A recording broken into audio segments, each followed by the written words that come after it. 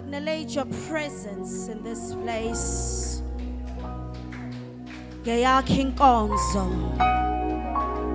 Move in this place. Manifest your power mightily in this place. Heavenly Father, I acknowledge your kingship. You are king. You rule forever. You are the owner of an unconquerable kingdom. You reign forever until eternity. Mama kuda kaba sutaka. Zibra papa kodo sotokodo sutaka. Zibra papa zibra kodo sotokodo sotoko. Zibra teke deseteke. Zibra yada. Thank you, Holy Ghost. Thank you. Siyabonga moyo ingcwele. Muntu wasezulwini, muntu kaNkulunkulu, umpostoli omkhulu, ovuselwe leli bandla, ovuselwe mina, ovuselwe lesi sikhathi. Muntu wasezulwini ophethe imfihlakalo zasezulwini, muntu wasezulwini onama revelations angakaze abakhona. Bayada kana yade siphajote kenya. Mandukaya takaka. Yodokodo sutakata.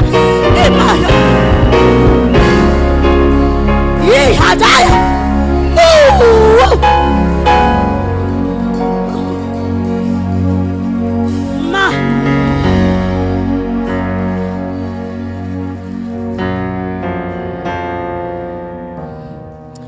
Maybe seated in the presence of the Lord.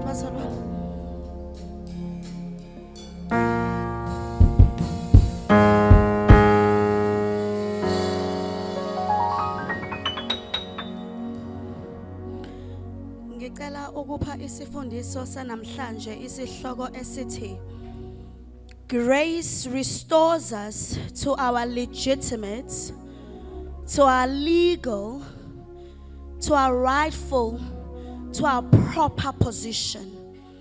Grace is a restorer. Fundisa ngicela ungifundela 2 Samuel chapter 9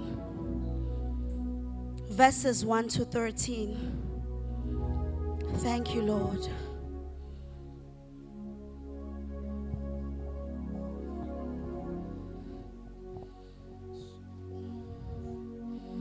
I'll read from the NIV. The Bible says, David asked, "Is there anyone still left of the house of Saul to whom I can show kindness?" Can we replace the word kindness there with grace? To whom I can show grace for Jonathan's sake. Now there was a servant of Saul's household named Ziba. They called him to appear before David. And the king said to him, "Are you Ziba?" "Your servant," he replied. The king asked, "Is there no one still left of the house of Saul to whom I can show God's kindness, to whom I can show God's grace?" Ziba answered the king, "There is still a son of Jonathan. He is crippled," underline crippled, "in both feet." "Where is he?" the king asked. Ziba answered, "He is at the house of Machir, son of Amiel, in Lodabar," underline Lodabar. So King David had him brought from Lodabar. Another version says, so King David had him fetched from Lodabar, from the house of Machir, son of Amiel. When Mephibosheth, son of Jonathan, the son of Saul, came to David, he bowed down to pay him honor. David said, "Mephibosheth." "Your servant," he replied. don't be afraid. Underline, don't be afraid. David said to him, for I will surely show you kindness. I will surely show you grace for the sake of your father Jonathan. I will restore, underline restore, to you all the land that belonged to your grandfather Saul, and you will always eat at my table. Mephibosheth bowed down and said, what is your servant that you should notice a dead dog like me? Underline, a dead dog like me. Then the king summoned Ziba, Saul's servant, and said to him, I have given your master's grandson everything that belonged to Saul and his family. You and your sons and your servants are to farm the land for him and bring in the crops so that your master's grandson may be provided for. And Mephibosheth's grandson of your master will always eat at my table. Now Ziba had 15 sons and 20 servants. Then Ziba said to the king, your servant will do whatever my lord the king commands his servant to do. So Mephibosheth ate at David's table like one of the king's sons. Mephibosheth had a young son named Micah, and all the members of Ziba's household were servants of Mephibosheth. And Mephibosheth lived in Jerusalem because he always ate at the king's table, and he was crippled in both feet. Please pray for this. Father, we thank you for your word. In the mighty name of Jesus Christ of Nazareth. Linamandla liyaphila. Linguwe uqobo. Khuluma ngalo namhlanje sivule inhliziyo egameni lika Jesu Kristu inkosi. Amen. Amen. Now who is Jonathan? Jonathan was David's friend. Jonathan had a covenant with David. And umasifunda, when we research, the word Jonathan means it's a gift of God. Now, uJonathan wayindodana kaSawuli. Manje ubani uSawuli? uSawuli was the first king of Israel that was appointed by God. But wahamba iBhayibheli liyasitshela ukuthi God rejected Saul. And umem rejecta uSawuli, then Saul was tormented by evil spirits.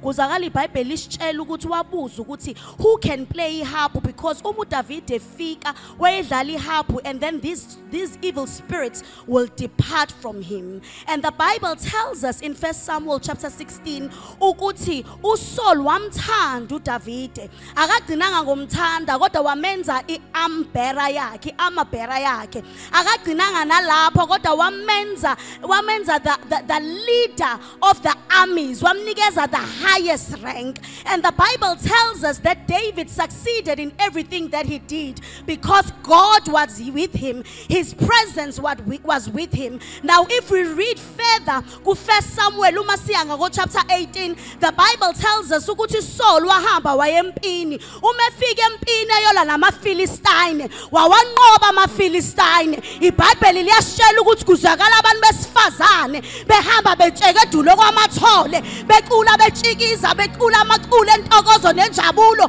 bethi uSawuli ubulalisa only 1,000, but David ubulale 10,000. The Bible tells us ukuthi therefore Saul wambuka uDavid ngenhliziyo yokuba nomona of jealousy, because he knew ukuthi only a man with the presence of God can do such, and he knew ukuthi therefore it means ukuthi my throne is threatened. Therefore waseyambuka waba jealous of Saul and of David. And then the Bible tells us ukuthi uSaul wayesemzingela uDavid emfuna phansi naphezulu.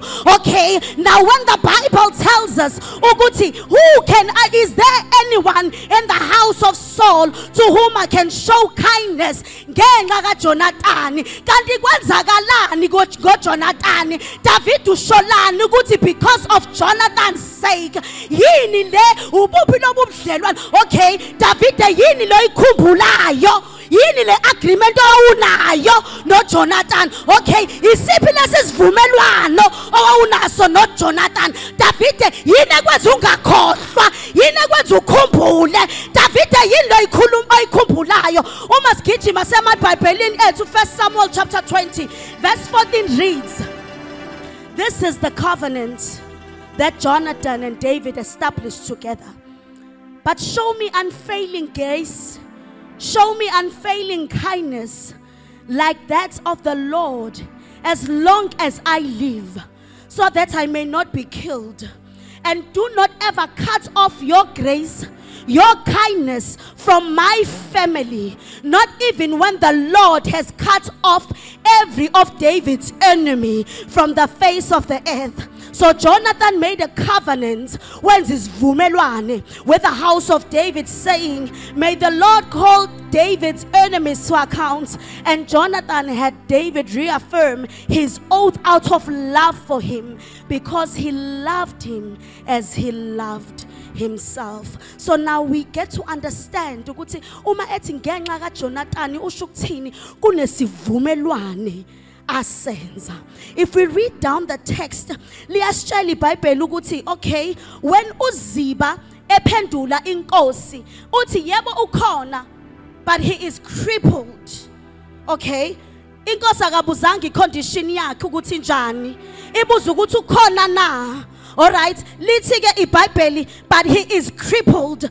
Kunabantu who always like to judge us ngenxa yezimo zethu esikuzo, ukuthi noma abasibuka ngendlela yenyama kanti uNkulunkulu akabuki kanjalo, ubuka iso leNkulunkulu abuka ngalo akafani lelo muntu. Manje uma efika uZiba ezophendula inkosi uthi ukhona ulunyonga.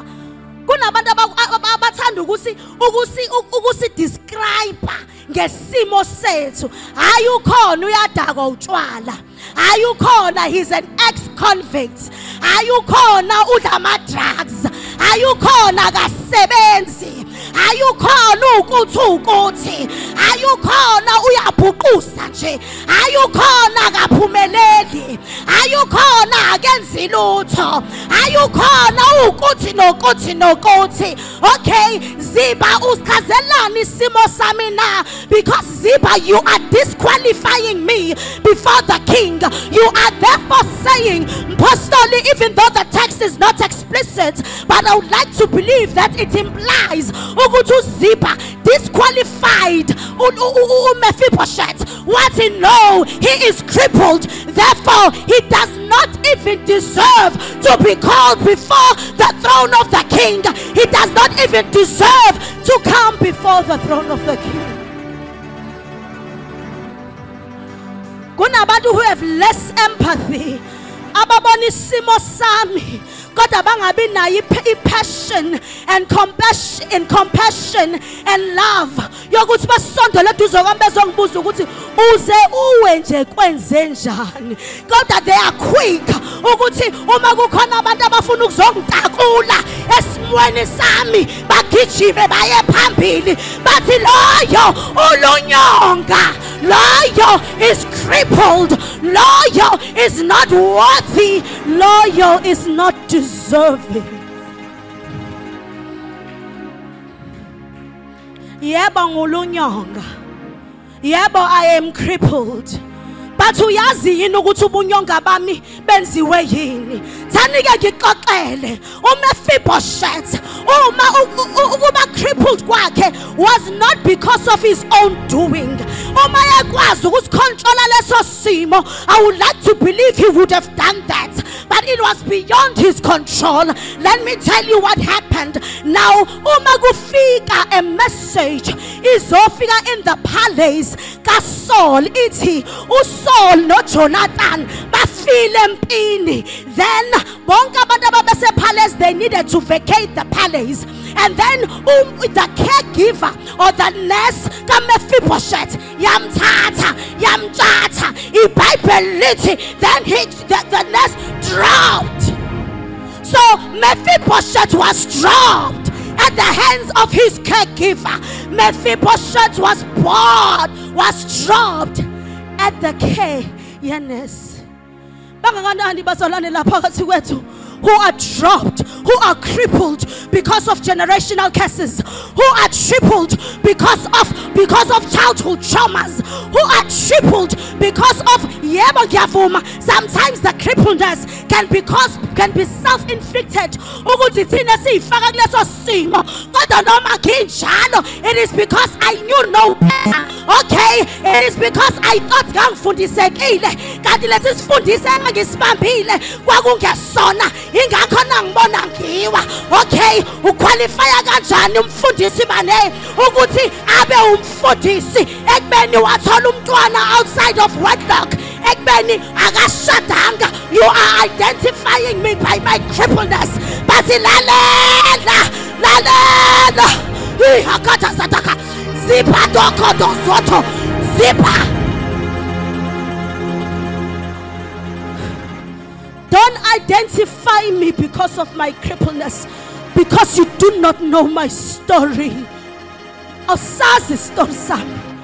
I'm identifying ngokuba crippled. Yebo, I'm in a place langafuna ukuba khona. Yebo, I want to be better, but I am crippled. I don't know how to come out of this situation.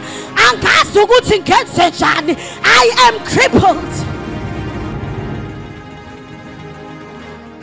There are people who are crippled, who are dropped by their family members, by their loved ones. There are people who were dropped, who were betrayed by their close friends. There were people who were betrayed and who were disappointed and who have been failed by the people whom they looked up to. Kunabantu who are crippled because of, we don't know, there are many reasons why people can be crippled. But understand what is causing my crippledness. Angizenzanga ukuthi ngibe crippled.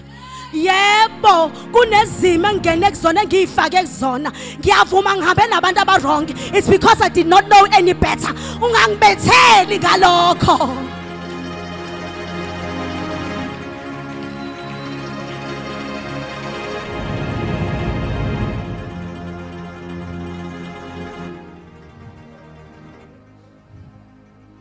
Now this tells us, because if you read further in the text,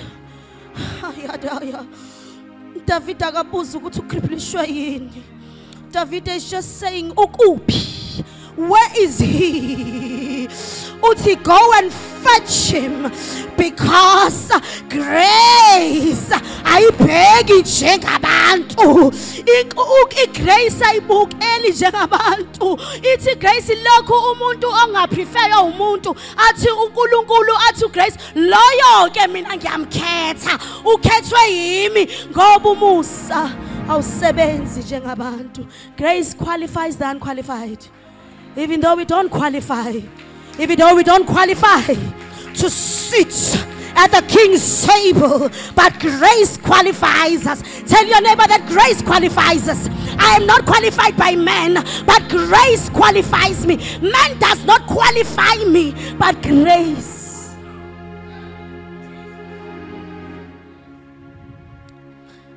Now if you read down the text, the Bible tells us Suguti Usa Lodeba. Now Lodeba, Deba means pasture, right? Idelo. Kushukuti is green, kushukuti there's grazing, kushukuti kunezilwane, izwe uti Deba, it's a place it's a place of wealth, it's a place where there's life, it's a place where there's freshness. But then leli gama, the prefix eti lo, isho lukuti no. Kushukuti there was no, kushukuti okay. Mephibosheth indoda grandson kaSaul. Uyindodana kaJonathan. Kushukuti he is royalty. His by birth he is royalty. By birth he is royalty. But we find him in a place of lack, because Lodebar is a place of lack. Lodebar is a place where there is no word. Lodebar is a place where there is no communication. Lodebar is a place that is dry. Lodebar is a place that is valueless. Lodebar is a place that is worthless. Lodebar is a place like hopeless. Lodebar is a place like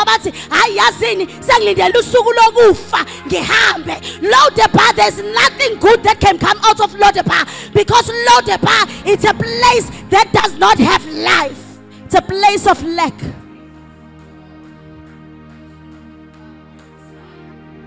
It's a place of forgotten people. Maybe your crippleness has landed you in Lodebar. Your crippleness has landed you in Lodebar. Your crippleness of any form, of any shape, has landed you in Lodebar. It has landed you in a place of lack. It has landed you in a place of hopelessness. It has landed you in a place where you feel your dignity is compromised. It has landed you in a place of worthlessness. It has landed you in a place of valueless. It has landed you in a place you're good, nothing can come out of my life. It has landed you in a place of stagnation. It has landed you in a place of poverty. It has landed you in a place of sickness. It has landed you in a place of infirmity. It has landed you in a place. Your crippleness has landed you in Lodebar. But I've got a message for you this morning. The King wants you. The King has sent for you. The King has said, go and fetch him. Now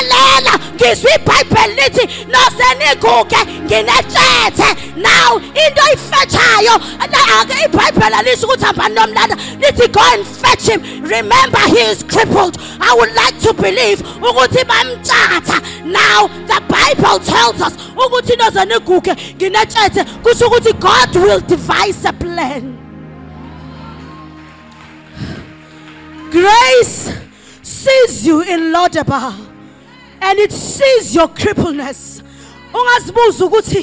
Ngizophuma kanjani ngoba ngizwe iBhayibheli lithi indlela zakhe iphakeme kunezethu. Ngaphinda ngalizwa futhi iBhayibheli lithi imicabango yakhe iphakeme kuneyethu ayifani neyethu. Ngaphinda ngalizwa iBhayibheli lithi unemicabango emihle ngathi. Ngalizwa lithi imicabango yokusiphumelelisa. Kusho ukuthi eLodebar, grace has a plan for you.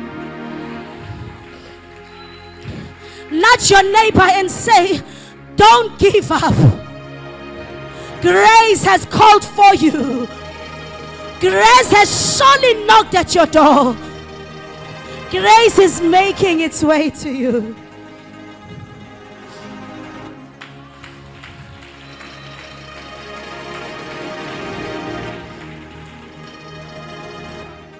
Now, if you read down the text, the Bible tells us, Umefika in verse 7, it says, David says to Mephibosheth, don't be afraid. Now, Mpostoli in the end, Mephibosheth asabe, it is because ngokwenom ngekwenqubo yobukhosi uthi umnqumo or ithi isoyesaital law or norm, once kuba khona inkosi entsha engena ehlalweni fanele iqede ngabo bonke yalabantu ade inzalo yonke yobukhosi baseqaleni, because it might threaten the rulership and the kingship of the new appointed king. Now that is why uMephibosheth umefika kuDavide uthi uDavide, no, don't be afraid, I'm not there. I mean, I'm grace that defies the norm. I am grace that changes things. I am grace oshintsha izinto. I am grace oshintsha amasoyesatha laws. Izinto ezibekwa abantu ukuthi sekunje banqamula ujuqu bathi ngeke kwenzeke. But mina I am grace to change your story. Lalela, I am grace ozoku restore into your rightful place.